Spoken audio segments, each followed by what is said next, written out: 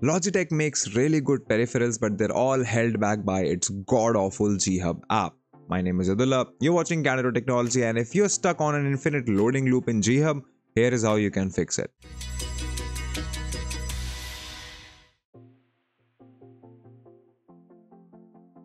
Now, the first thing that we're going to do when dealing with an issue like this is to close all G Hub related processes and then restart the program. How do you do this? Well, you press Windows key plus X to bring up the quick access menu, and we are going to click on the task manager from here. Once the task manager opens up, just go ahead and search for G Hub. You will see it running in the background, and what we are going to do is left click and then end task. This will close all background processes for G Hub. So now if you go to your system tray and left click and click on quit, G Hub should shut down, and then you can quickly go ahead and check task manager again just to see if there are any processes running again. As you can see, there is the LG Hub updater which is running. We don't need it to be running, so we're going to click on end task. Just search to the space, make sure there are no programs running, and now if you try to launch G Hub,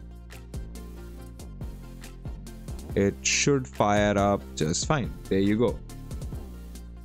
Give it a minute, setting my mouse up, initializing, adding resources, and yep, we're good to go. So it detects my device properly.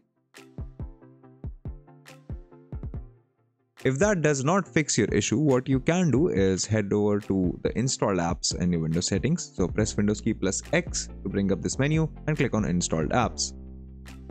We'll give this a second to load, and now we're going to search for G Hub.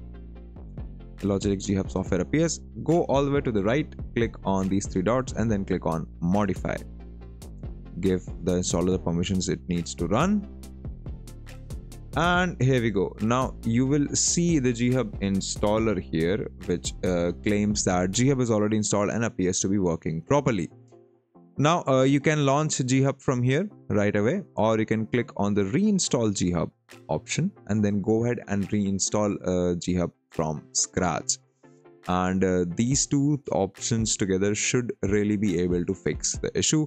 Now Logitech hasn't given us any explanation on why this issue keeps appearing again and again, but it seems to be some sort of a recursive issue in its code. Regardless if the G Hub is loading infinitesimally on your system, close G Hub, close all related processes to G Hub that you can find, and then relaunch it, and it does work in 99% of the cases.